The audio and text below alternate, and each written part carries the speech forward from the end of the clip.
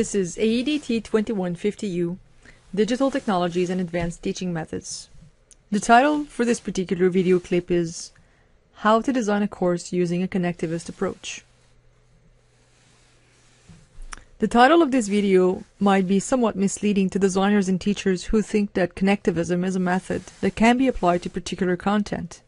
This is why you need to listen to this video and try to see what are the fundamental differences between designing a traditional course and designing a course using a connectivist approach.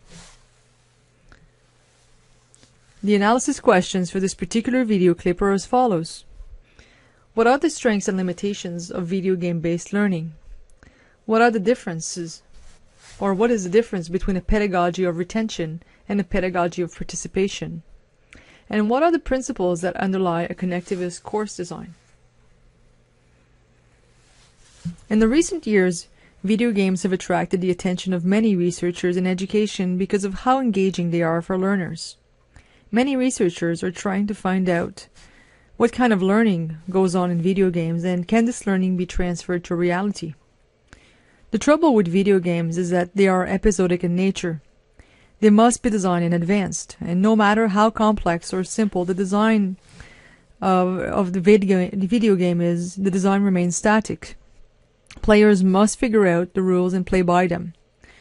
This limits the frame of reference. And Stephen Down argues that learning experiences must be designed by taking a wider frame of reference, which is closer to the learner's life experience. Yes, some games allow learners to play socially, chat, and try new experiences, which enlarges the episodic learning events, but the game environment remains closed.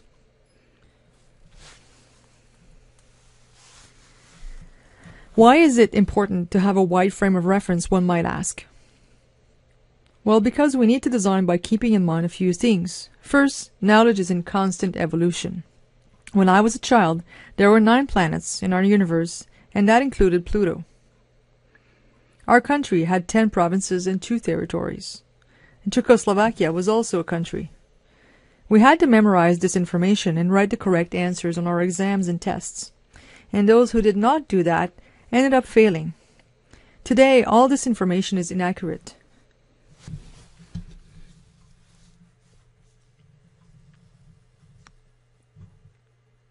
The second reason why we must design with a wide frame of reference is that learners are changing constantly.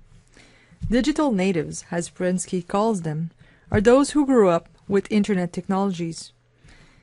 They do not think the same way as the previous generations.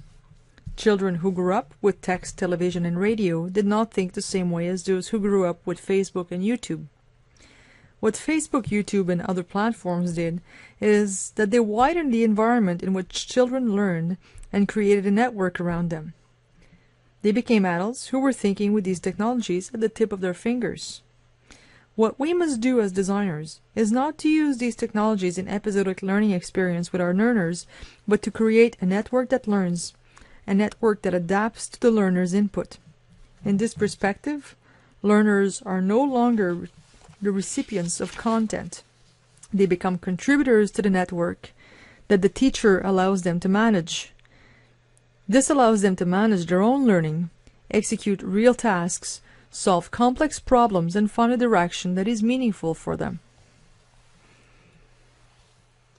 This work then becomes an adaptive educational system rather than a prescriptive system, like the one illustrated in this figure. This illustrates a decentralized learning system, which means that there is no one that has the sole responsibility for delivering the content, and many experiences are possible. This being said, how should a course designer or a teacher proceed in order to prepare a course using a connectivist approach?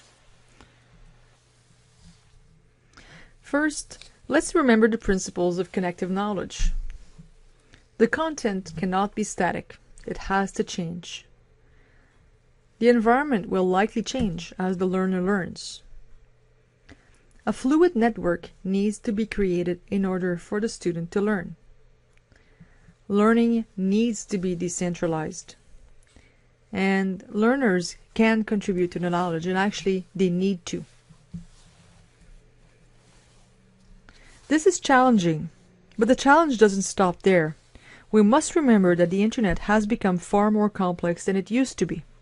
This means that learners arrive in the course with either very little background or a thick and rich experience with various types of technologies. Some might have several Facebook pages, blogs, Flickr accounts, YouTube channels, Skype addresses, email addresses, etc. They might be already well connected on LinkedIn. They might contribute to wikis. In a course that is designed with a connectivist approach, a context and a problem might be identified, but the learner would be expected to conduct their own project individually or in groups. And if the projects were done individually, the group would still be involved, as the student would gain a lot from the network. Remember that information flows through their networks.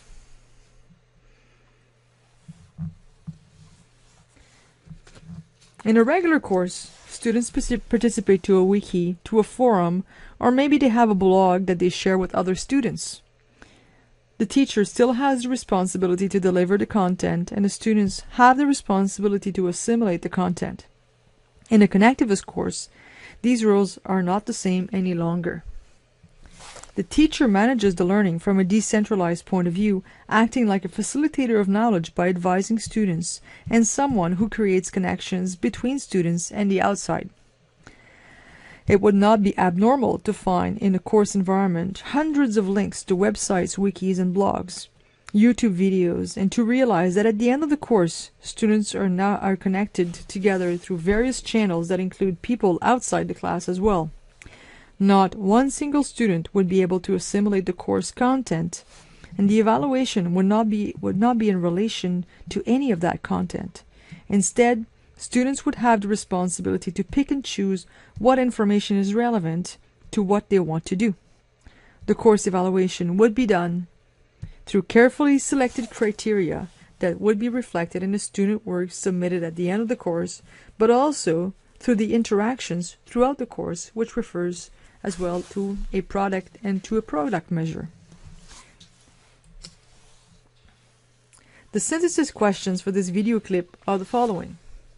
How does one design for learning in a network that adapts itself to the learners? Give some examples that we can discuss. What should teachers expect in a connectivist course? What should learners expect in a connectivist course?